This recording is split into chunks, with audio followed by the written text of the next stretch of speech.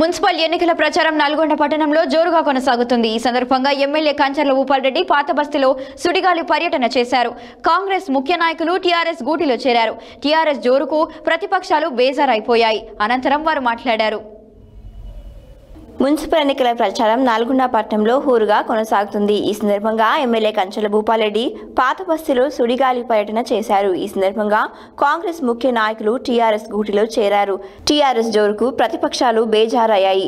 అనంతరం ఎమ్మెల్యే మాట్లాడుతూ పాత బస్తీని దత్తత తీసుకుని అభివృద్ధి చేస్తానని, 5 కోట్లతో స్టామ్ వాటర్ మోతికుంటకు తరలింపు చేస్తానని హామీ ఇచ్చారు.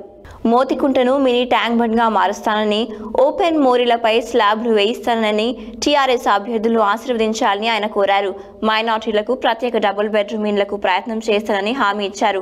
అనంతరం కంచర్ల భూపాల్రెడ్డి 30, 29, 28, 26, 27, 24, 23, 44, 33, 48, 12, 26 వార్డులలో విస్తృతంగా పర్యటించారు. ఈ కార్యక్రమంలో టీఆర్ఎస్ రాష్ట్ర ప్రధాన కార్యదర్శి పరిశీలకులు తక్కిలపల్లి రవీంద్రరావు, రాష్ట్ర కార్యదర్శి నిరంజన్ వలి, ఆయా వార్డులలో అభ్యర్థులతో పాటు సీనియర్ నాయకులు చీర పంకజ్ యాదవ్, పట్నా అధ్యక్షులు ఆబుకొని Ramesh, Kanagal MPP Karim Pasha, Tipparthi ZPTC Pasham Rama Reddy, Fariduddin, ఆఫాన్ Ali, DCCB director Pasham Sampath Reddy, buckram Venkanna, Jalaluddin, Umamaheshwar, జిల్లా శంకర్, అనీష్, ముక్తదర్, ఎస్కే మోయిస్, తవిటి కృష్ణ, కారింగ్ జానయ్య, బడపుల శంకర్, కత్తుల సంధ్య తదితరులు పాల్గొన్నారు.